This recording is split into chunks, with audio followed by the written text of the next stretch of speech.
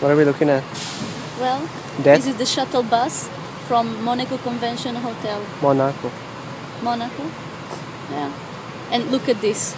Can you put your clients in this and still charge for it? It shouldn't be allowed even out there for the sake of everybody's health. Shame on you, hotel. We're in a bus in Monaco Convention Hotel, and as you can see, it's a delightful experience. Our bus seems to be some sort of smoke bomb. Next time I'll bring some hams and hang them here. It's just trying to protect us from the terrorists, I think. Nobody's gonna approach.